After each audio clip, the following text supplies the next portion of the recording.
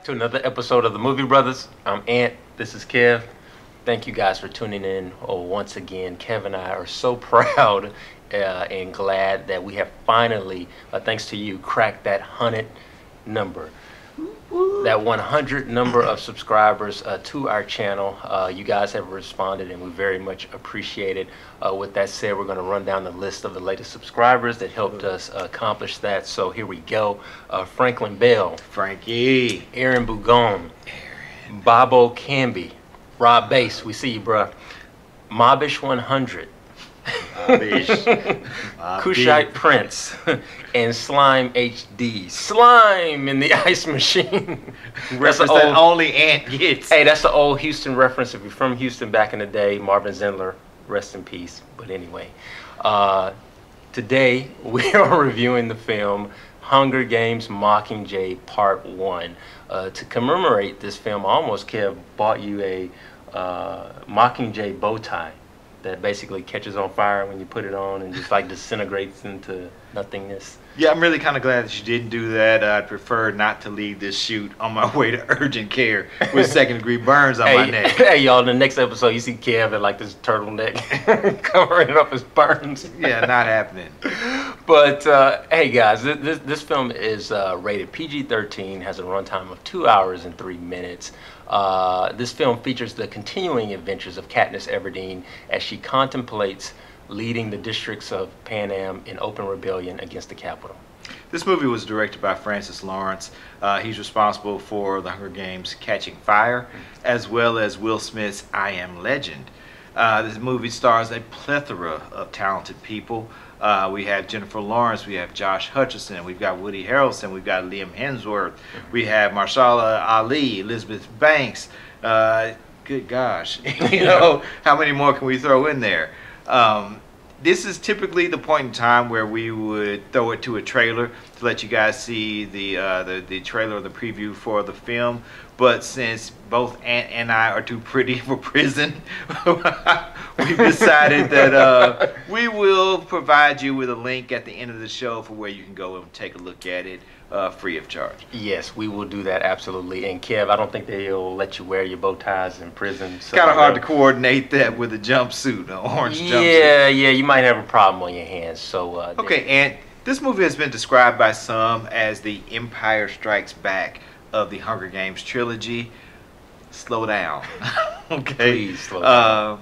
While it does manage to change the game a little bit for the franchise, it only really gives the series a gentle boost, okay, and provides something that it sorely lacked in its first two outings, which was a sense of purpose and a sense of urgency.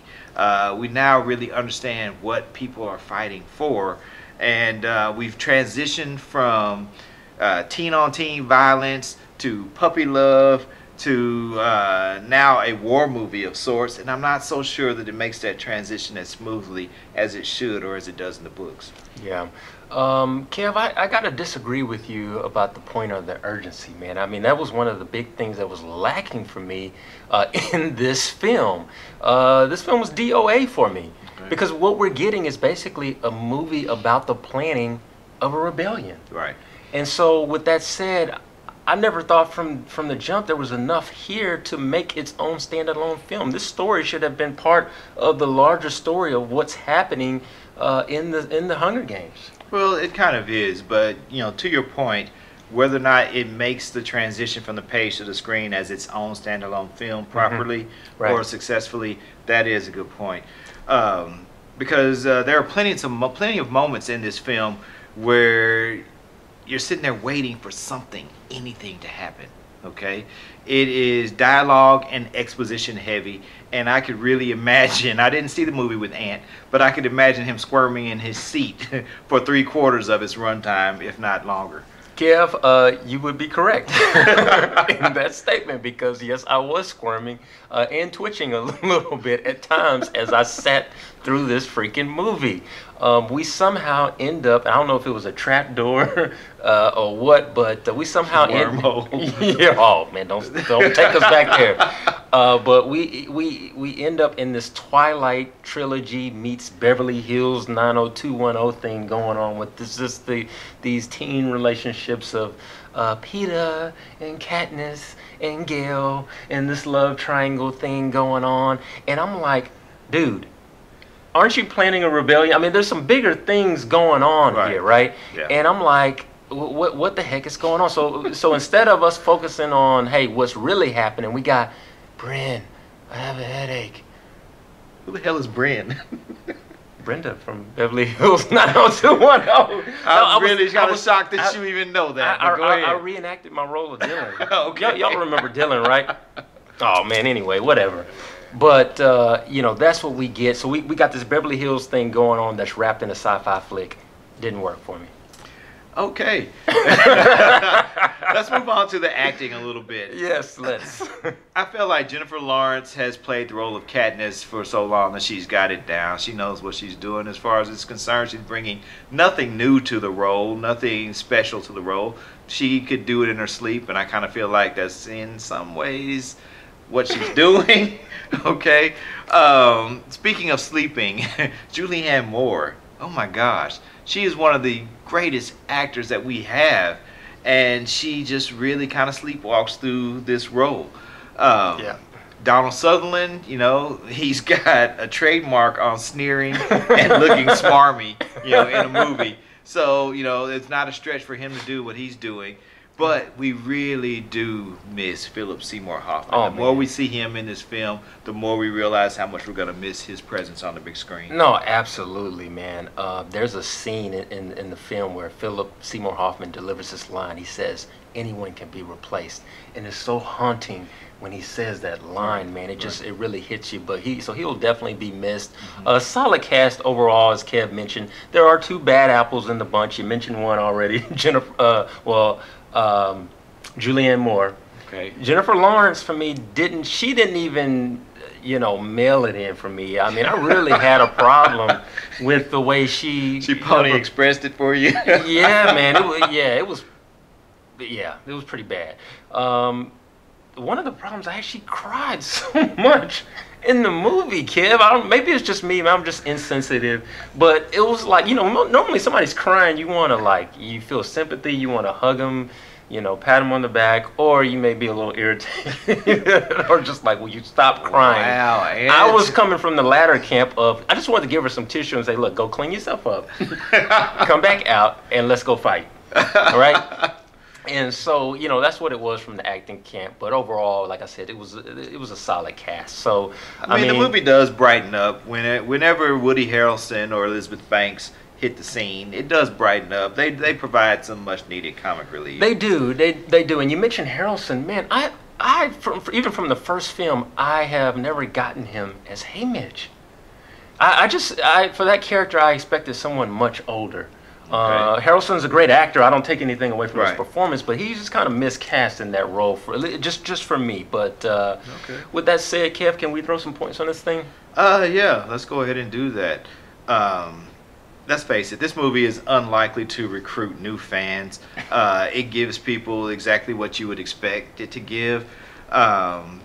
It was interesting, however, how they really went the cerebral route of focusing on the role of propaganda in a war effort. And I thought that was really interesting to see them really explore that. Okay. But, you know, other than that, man. So Kev, I got two questions for you. Okay. So first question is, what do you rate this film? I would give this film a 7 out of 10, Anthony. Okay. now I'm Anthony. Second question is, so at the end of the day, would you tell our viewers to go see this film? Yes or no?